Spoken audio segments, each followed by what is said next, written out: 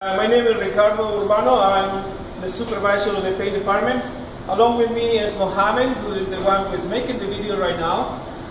Today, for our 2-second lean project, we're going to be working in the catalyst area. I'm just going to show how it is right now. We have 3 different catalysts, 2 suppliers, but the problem with that one is that this catalyst has similar pails, but they both are different number. This is a 5003 and this is the CXC149 that we utilize that we use for the Super Fiji. So this way we have a Sherwin-Williams here.